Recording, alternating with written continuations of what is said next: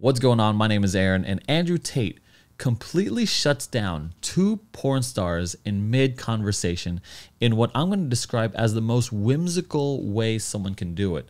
Now, Adin, another YouTube celebrity, introduces him to Adam22 and Lena the Plug, and we're going to take a look at that and react to this. If you like this type of content, go ahead, hit subscribe, hit the like button, and let's get right into this because, look, I mean, this was just kind of, I've never been more in awe, maybe, or at least I respect him more than this in this clip than any other clips that I've seen Andrew Tate in or any of his opinions. Now, I still don't endorse or agree with some of those opinions, and we'll get to those later in the video. But this first part, this first minute was absolutely amazing, and we'll break down as to why I completely think I've got so much more respect for him because of this one 1 minute of talking from him. So let's get into it. They've already had like a full 20-minute conversation about sex and they're however they have sex together, this porn star couple, and Adin Ross is going to go a little more deeper into it, and Andrew just shuts them down completely. Last thing I want to say is this. Well, not last thing, but I think I asked this, but wait, so Lena, which sex was better? Because you haven't had it. Sorry, Jason was the first dick you've had, right? You know what? Let me say something. I find this very uncomfortable to talk about. There's not many things I find uncomfortable, but I just find this uncomfortable to talk about. And the reason is not because, I'm an adult. I know what sex is. Of course, I've lived a very varied life. I just feel like, I don't know. We have so many people watching us, and we're just talking about dick and vagina. Don't you think this is below us? I don't know. We're all pretty intelligent people. We talk about the Matrix and how they're trying to dumb us all down and trying to control all of our minds. And this base instinct talk, I find it very uncomfortable. I'm not comfortable being on this stream. If I was sitting with a woman next to me, the last thing I would talk about is our personal life. I just don't think it's the smart thing to do. And I don't think that it is. I don't have any interest in the personal sex life of any married couple, and I don't want to hear about it, and I don't want to talk about it. And I just find it very uncomfortable. I'm extremely uncomfortable in this situation. That's the truth. And I'm not saying that from a position of weakness. I'm saying it from a position of strength. I don't like talking about these things. I don't like talking about women getting fucked. I don't like talking about what I do with women. I don't like talking about any of it. I think that what I do in the bedroom with a woman who I care about should be, to a degree, private, sacred. Private, yeah. And I think it should be completely private. Absolutely. And I don't want to.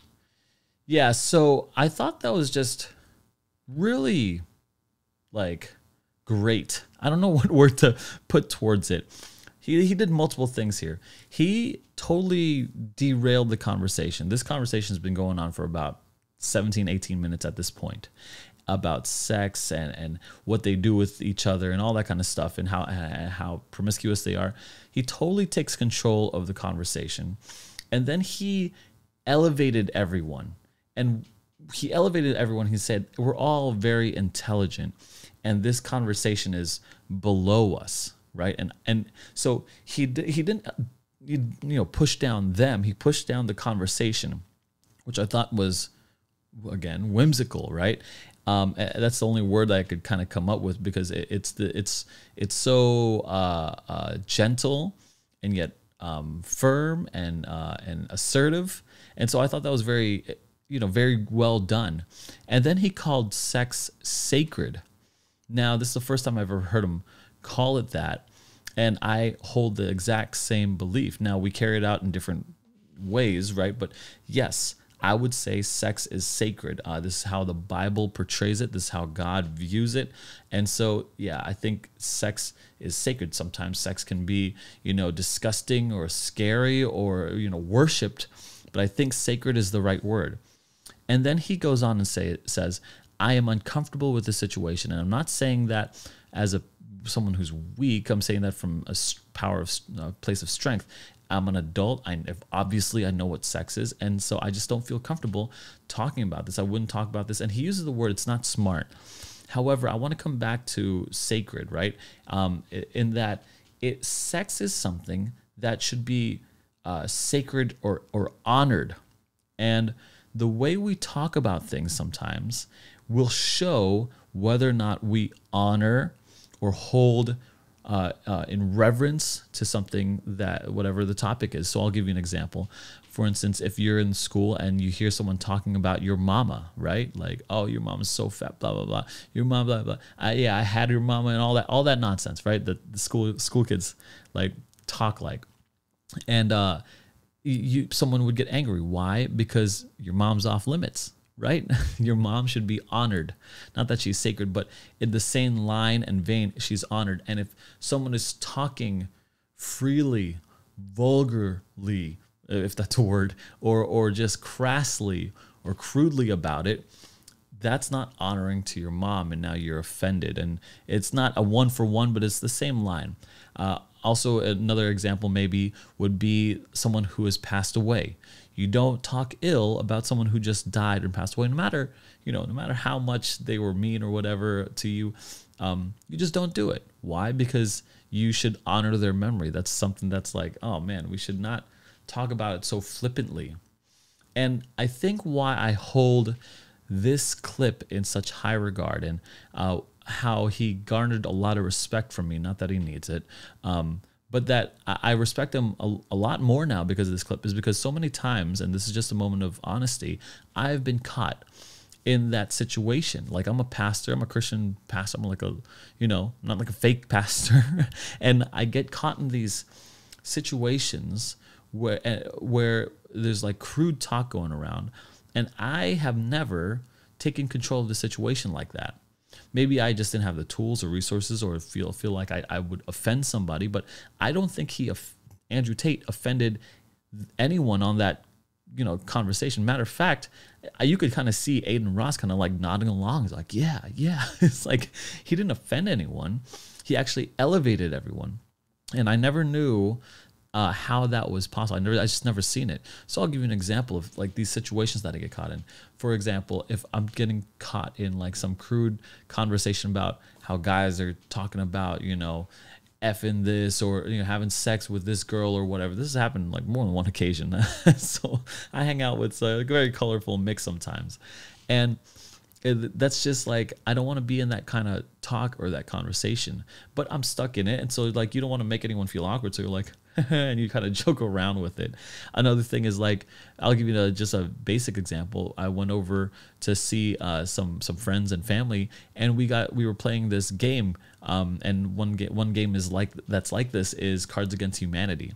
Now those make me feel uncomfortable, right? Like, I've never actually said like I don't feel comfortable playing this game because I didn't want to be like that guy Debbie Downer. But now I kind of have some like resources or tools or resolves. Now you could be saying, Aaron, you're a grown man, you should have been able to say that. Well, I haven't been. I'm just being honest with you. And now I think I know how to do it without making everyone feel awkward, putting everyone down, and then just kind of taking control of the conversation. That's why I find so much respect for it, because it's something that I have not been able to do. And so another thing that I've been stuck in is like crude comedy, like stand-up comedy. Sometimes can be very, very like crude and sexual, and I really just don't like that conversation or that type of comedy. And so a crude like movie or a sex scene of some kind, I'm like, let's just skip through this or whatever. I don't need to see that. And or listen to that. And again, that comes back to if something is sacred and you hold to something that's sacred, you don't want to talk about it so commonly. It's not commonplace. It's not like something that should be so flippantly talked about. And so that's why that particular clip I've had, it's garnered a lot of respect from me. Now there's more to be talked about here, and I think that to put it in context, but I think that is the highlight for me. But let's just keep it going. Hear about anyone else fucking. I want to make something clear to the I don't watch porn. I've never bought an OnlyFans. I've never paid for sex. My relationship with sex involves love, and I don't think it should happen outside of love. And I think that's the way that sex should operate. And I think that when you decide, and once again, I could be wrong, when you decide to keep sex exclusively for love, there's something beautiful and special about it. And if you decide not to do that, then you keep chasing a new high. And you can have threesomes and fuck a bunch of girls. And I'm not saying I haven't done it, but eventually you're constantly just chasing a new high, and you end up just doing something weird. Whereas if you just say, I only have sex with girls I love, then it's always special and it's always pretty sacred. And you get Okay, so here he talks about it being special and sacred. Let me to just enjoy it that way, and beautiful children are birthed, and life goes on. Yeah, so I don't agree here, right? He says that I want to have sex with someone who I love, and I would say that is not enough. Love in itself can be just kind of fleeting. A lot of times we think that's, and it depends on how he defines love, but love can just usually it's known as just some kind of feeling or some kind of elated emotion that you have. But inside the confines of marriage, like the Bible says, like how God says it should be, it's love that is strengthened and solidified by law, by vows, by a commitment. And that commitment is important because the love will fade, okay? That love will always fade, and it'll even morph, right? It could mature. And so that puppy love can mature into something else, and the looks will fade, and even the performance. Sex might go. Like there are couples who can't have sex, or who maybe it's dangerous, or maybe can't reproduce, or whatever happens. But you need that commitment, that vow that says, and it's so important knowing that other person will not leave. And that is such a reflection of how God loves his people. And that's why marriage is so sacred, because it carries the weight of being the metaphor or the example or the picture in this world of God's love, unending, committed love for his people. That's why I hold it so sacred. Now, he might hold it sacred for different reasons, like because of love, but that's why marriage is such a needed component for sex. It's so, it's inseparable. And when you do separate it, you have all kinds of problems. And I don't think Andrew even has the resources to kind of talk about that, because he's like, he's doing one of these, like, SpongeBob, like, oh, everything is going to be great. And so I don't think he has the resources, because he holds to a different worldview. This is where me and him differ vastly. But that you could choose your own personal worldview, but that's where I'm coming from. If, in maybe like the last 5 years of our relationship, I can really only think of maybe like 1 or 2 times that we've had sex with a girl off camera. For the most part, we are monogamous. We just fuck around on camera. And I think if anything, our realization is that the world is so extremely fascinated by a couple like us who are open-minded sexually, because there's a lot of conversations about polyamorous relationships. And, in our case, I do think it's kind of disingenuous for everybody to act like we're in this crazy poly relationship when we actually are monogamous, besides on camera. But I mean, for us, it's really like a porn thing. She shot this scene with this dude. As much as she may have enjoyed it or not enjoyed it, it was a money decision. It was like, oh, this is going to be a big move for my career and for our family. We're going to be able to retire off of this money. So that was the reason for it. Not like, oh, I'm just dying to have another dick in my mouth. I understand, and I'm not a saint. I'm not saying you're trying to say I'm a... So he's saying that, yeah, we're totally monogamous. We're totally faithful to each other, except on camera. It's just work. This is ridiculous. This is it's like ridiculous justification for his actions and her actions. They are doing it for the money. They said it obviously. They're doing it for the fame. They're doing it so that, they how you make your money matters, okay? If how you make your money is something that is, by Andrew's words, haram, in my words, sin, in this disgusting, degenerate way, like, that's not a good way to do it.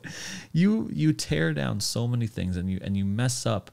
And I'm speaking here like in ethereal, but I could be more specific. You set yourself up for disaster for your own marriage. You set your kids up for disaster for their own lives. That's just a terrible way to go about raising family and kids. That like, oh yeah, look, I'm sharing your mom, so like your mom can now be free. Like, would he be okay with his daughter? I mean, maybe. I guess I don't understand it. I think that what they're doing is they're reducing sex down to just a physical activity, which it is not. Okay. Sex is not just a physical activity. Sex is something that's sacred, something that should be within the commitment of what Andrew says, love, but within a committed relationship of vows and marriage. And I'm going to take that further than just love. It should be including love. But it's also not just a physical activity like tennis. Like you can't just equate it to being like, oh yeah, I'm just going to go play tennis. I'm just going to go have sex. And it means nothing to me. And that maybe she's living in denial, you know, oh, it means nothing to me. But I think Andrew pointed something out earlier that was right. Like this will strain your marriage if times get hard, you know what I mean? Like, and things get difficult. Yeah. This is not, this isn't, to say that you're a vegetarian except on the weekends when you eat meat, that's ridiculous. You're not a vegetarian at all. And so to say that he's monogamous except for on camera, it's like it's a total fabrication and believing his own lie, and it's ridiculous.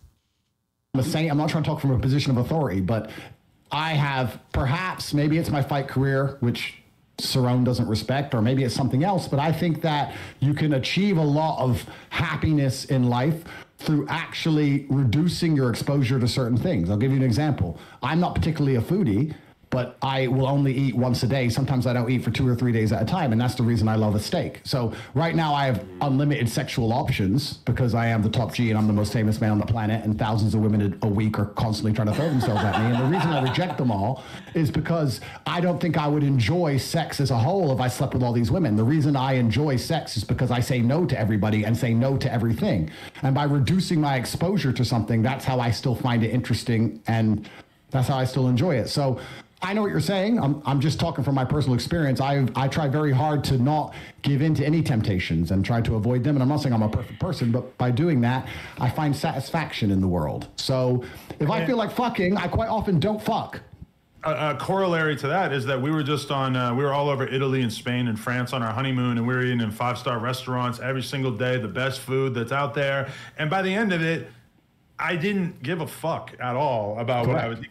And now that I'm back home and I'm, eating on a pretty strict diet and exercising and everything like that, you could go get me a McDonald's fucking Big Mac and I'm going to be on cloud 9 because it's just so much more potent than the stuff that I'm eating on a day-to-day basis. So I would say that in the sense that there are a lot of guys out there who think that the key to happiness is just sleeping with as many women as possible. From my perspective, I'm infinitely more happy just being in a nice, solid relationship where I can really trust my partner, as opposed to the way I was, Andrew, before. So before he gets into the rest of it, which they close off this whole conversation, they're talking about scarcity here. And when you're talking about scarcity, they're talking about the scarcity of sexual partners and sexual activity. And so Andrew's saying, like, yeah, I enjoy sex because it's scarce. I don't think that's a strong enough word or phrase. He didn't say scarcity, but it's not strong enough to say like, oh yeah, I don't have it all the time, but now I do. I have it, exclusively. And I think exclusivity is a stronger word, right? It only, like, that person only belongs to me and I only belong to that person, right? It's a mutual exclusivity inside marriage, inside those parameters. And I think that's why it makes it so sacred. And I want to come back to that word. And I'll give you an example. So pretend, for instance, that you got a medal, okay? And you got this little medal. And they said, here, you could have the medal for right now. All right, but little Timmy, you got to share this medal. So you got to take the medal off and you got to put it on someone else. Now, you feel good having that medal. That's your medal. But when you have to give it away and share it, that's your medal. That's my medal, right? I don't want to share this. This is mine. It becomes less special. It becomes now this shared thing that is not mine anymore. It's a shared, and there is place for that, right? Trophy, you don't have to take the metaphor too far. Maybe another example to kind of push this. What if you were working really hard and you were recognized for it and you got the Employee of the Month parking spot? But there's a catch. Anyone can park in that parking spot. Would you think that parking spot is special? No, you wouldn't. Why? Because anyone can just park their car in that parking spot. And that's what's happening, is that this guy, Adam, is letting his wife, Lena, she's the parking spot. And everyone's parking up in her. Anyway, this video has gone long enough. Let me know down in the comment section below. What do you think of that line of thinking about sex as sacred? Is it sacred? Is it just an activity? Can it be separated from marriage? What do you think? You obviously know what I think. Thanks so much for watching this far into the video. Let me know in the comment section below and I'll get to you guys. Thanks so much for watching. I'll see you in the next video.